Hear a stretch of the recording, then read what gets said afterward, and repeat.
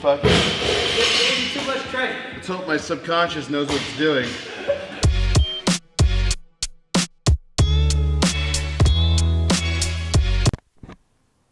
Yep.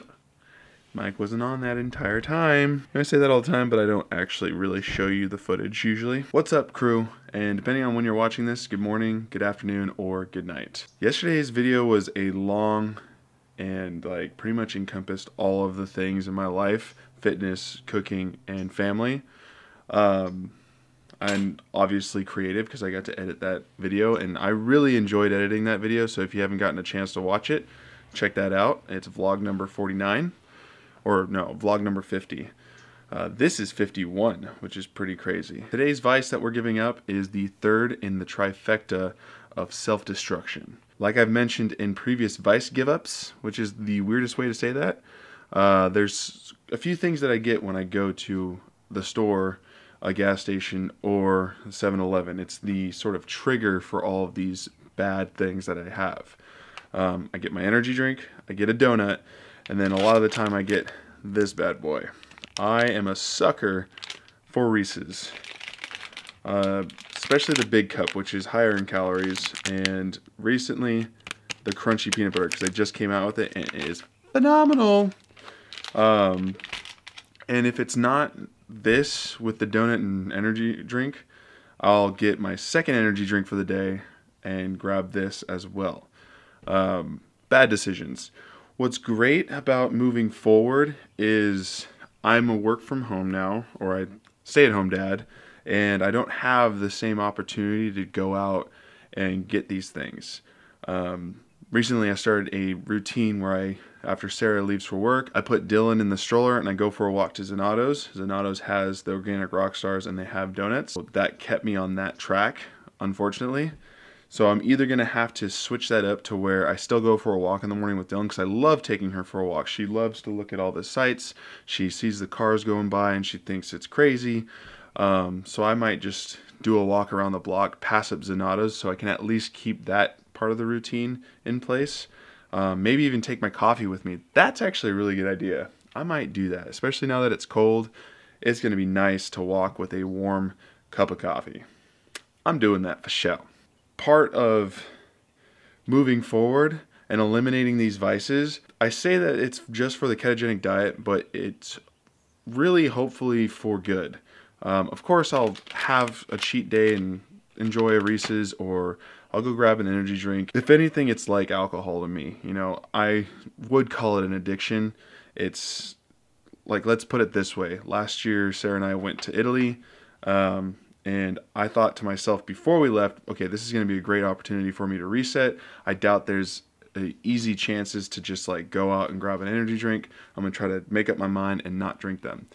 What do you know? We pass a vending machine like on the first airport and there's a Monster. So grab that every single day. It was sort of a matter of in between seeing sights, looking for an energy drink, which didn't ruin the trip. It's not like, hey, you got that energy drink? It's more like, it's just like a distraction, a little tiny distraction that is unnecessary. So with that said, while I don't mind going back and having one every once in a while, like a beer, I'm hoping that this month and a half ketogenic diet also helps me reset and improve my health, because having these things too often is bad for me. Having them every once in a while is okay, but never having them again is probably the best option. But that sounds ridiculous, and I'm not going to set myself up for that big of a failure. At some point, I'll have a donut, I'll have a Reese's, and I'll have an energy drink just to enjoy it, and then we keep going forward and upward and onward. With that said, I'm going to go ahead and enjoy this thing, and we'll get on with the day. I think next will probably be the gym, honestly. Not much going on today other than that. Gonna hit the fitness. It's a pretty simple one. Some lunging, some push press, some, I think, either double dumbbell snatches or something. But yeah, let's hit it.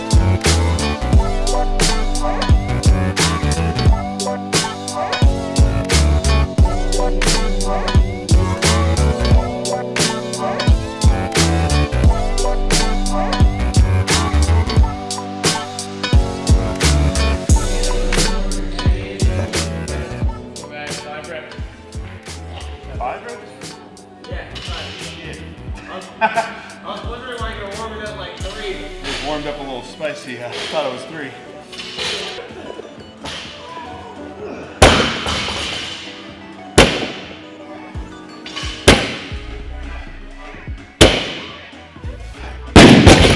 Okay. You want a strong clean, you go double overhead.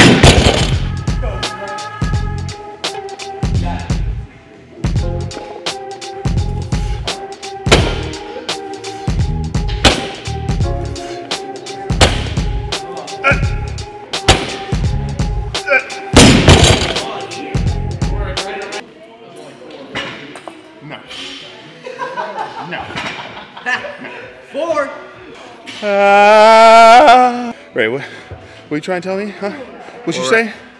What? Take it back home. That WOD was pretty spicy. I think all WODs are pretty spicy if you really think about it. If you're pushing hard, it should be spicy. I think it did pretty good considering the 50-pound dumbbell was definitely a struggle on the snatches.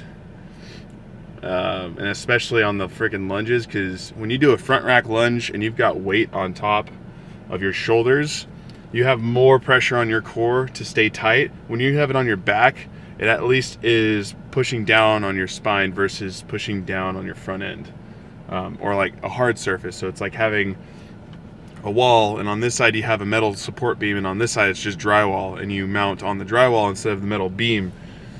It's going to be strong enough, but it's going to have more tension. So harder to breathe because your core is lit up the whole time, but good WOD. And then deadlifts felt really good. It has been a very long time since I've lifted anything over 400 for reps.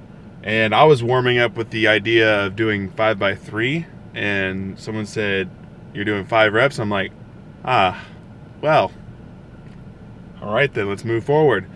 And I started with 425, ended with 445, so I like that. I am exhausted. I think it's about time for a short and sweet one. Tomorrow's editing will be nice and easy if I just right here, hopefully. I always say that, and then I look at all the footage and I'm like, God, so much editing. It's been a while since I've done an end slate, so thank you guys for watching. I hope you enjoyed it. If you're new, hit that subscribe button. If you're not new, hit the like button. And if you'd like to file a complaint or send some positive vibes, leave a comment. And if you know anybody who might like this channel, or you would like to see me do 150 wall balls unbroken, try to do this before the end of the year. I'm gonna do Karen unbroken, and it only takes 8 more followers. So if you know somebody who might be interested in this channel, send them the link.